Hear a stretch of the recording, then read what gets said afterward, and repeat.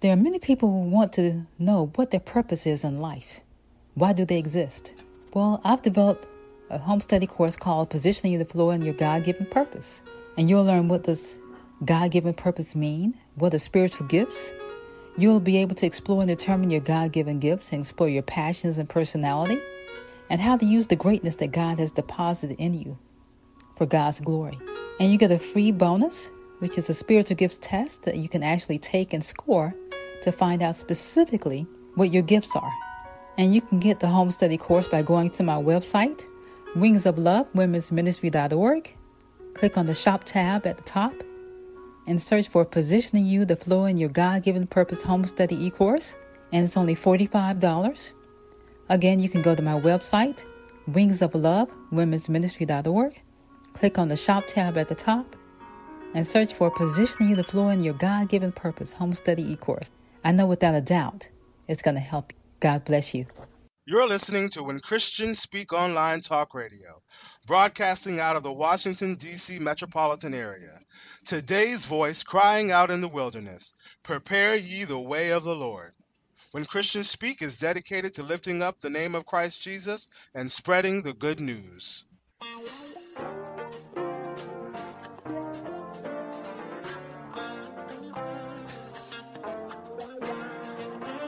When Christians Speak Talk Radio is a non-profit ministry. We are dedicated to spreading the gospel of Jesus through our programs and special guests. We exist through the generous support of our listeners. If you are being blessed through this ministry and would like to give a love offering, go to our website and click on our donation page. Your donation will be processed through PayPal. Our prayer is that you may prosper, be in good health, even as your soul prospers. Unto the Lord, for He is good. Yes, He is good. When Christians Speak Talk Radio is a 501c3 nonprofit ministry, so all of your gifts to this ministry are tax deductible. So go out to our website, www.whenchristianspeak.com, and click on our donation page. Oh, give thanks unto the Lord, for He is good. Hi, welcome to Spiritual Nuggets of Truth, a division of Wings of Love Women's Ministry that broadcasts biblically based messages that undoubtedly take you to higher spiritual heights. Wings of Love Women's Ministry encourages women to move forward and grow in their personal relationship with Jesus Christ by growing in the knowledge and understanding of the Word of God so they can be healed and restored. We also help women discover and fulfill their God-given purpose so they can minister in their local churches and community.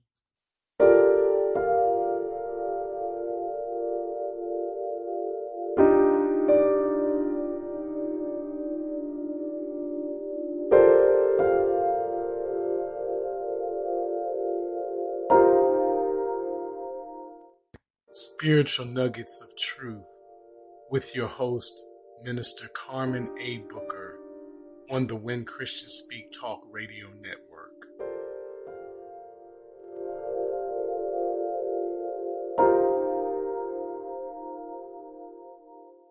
Today, the message is entitled Sanctification, a Position of Righteousness.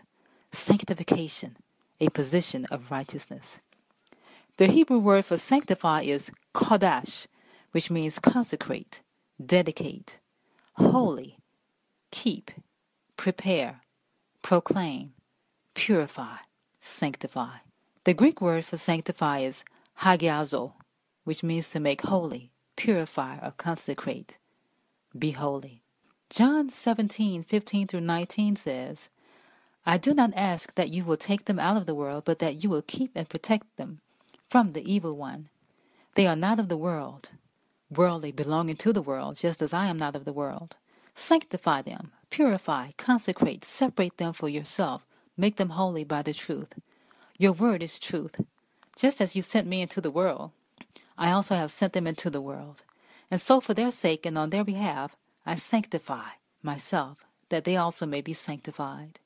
Dedicated, consecrated, made holy in the truth. You know, you have the sanctified ability ready to be activated through the Word of God. That is, you must know, understand, and apply the Word of God in your life. You will experience progress in your life when you obey God. You know, James 1:22 through 23 says, "But be doers of the word, and not merely listeners to it, betraying yourselves into deception by reasoning contrary to the truth.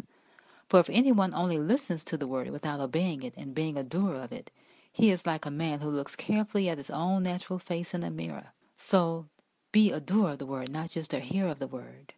Obey what God tells you to do.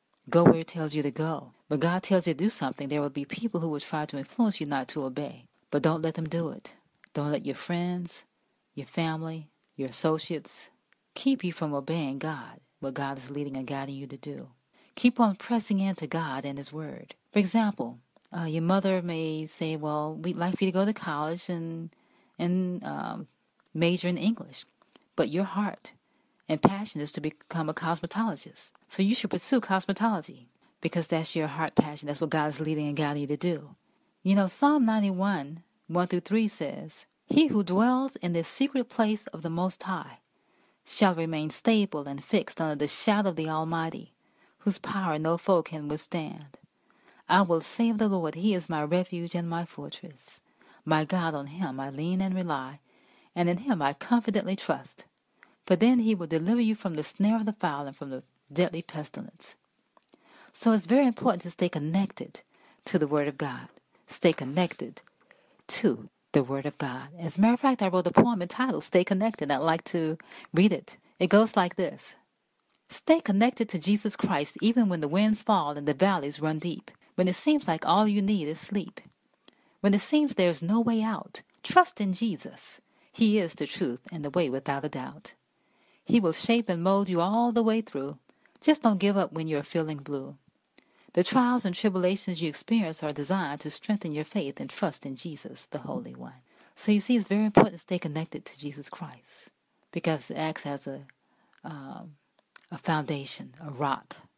When you're experiencing trials and tribulations, when you stay connected to Christ, you become encouraged, you're comforted, and you're able to move forward in your life. But sanctification sets you free from sin. You no longer have a desire to sin. Doing right and living right is the greatest pleasure. Blessed and fortunate and happy and spiritually prosperous are those who hunger and thirst for righteousness, that is, uprightness and right standing with God, for they shall be completely satisfied. So when you hunger and thirst for righteousness, to live a life of holiness that glorifies God, then you're free, and you experience true love, joy, and peace. Sanctification activates two shields. It activates the shield of faith and the shield of favor.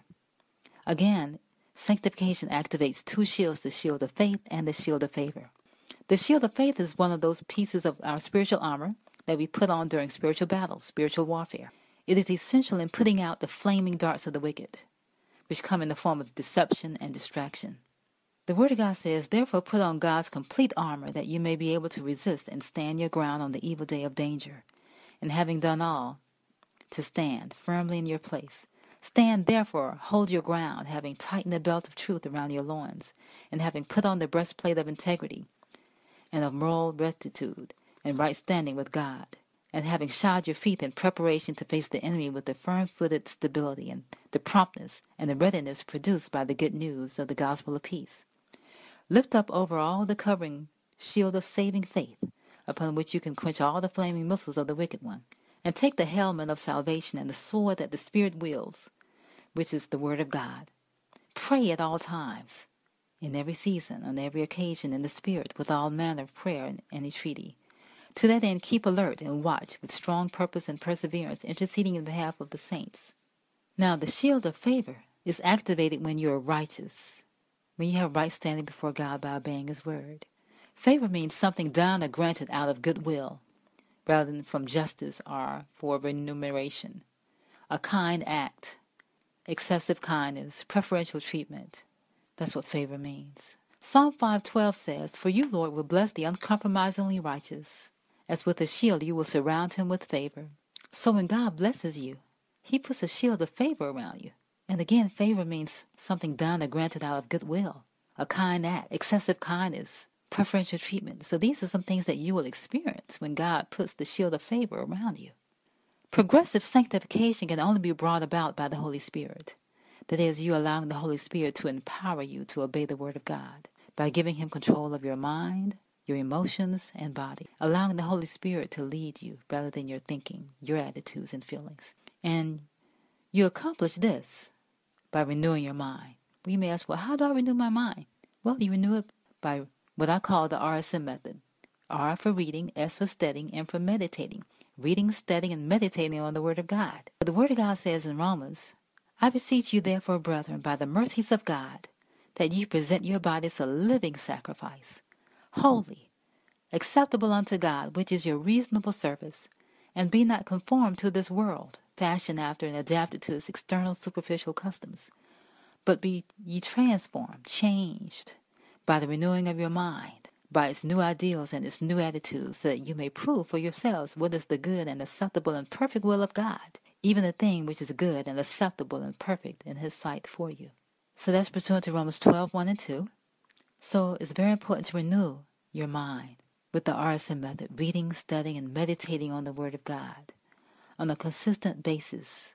And I recommend that people read and study and meditate on the Word of God daily, because the more you read and study and meditate on it, the more you're going to get understanding of the Word of God so that you can apply it in your life. You know, renewing your mind is an ongoing process throughout life. It doesn't happen overnight or in 5 years. It's a constant daily process.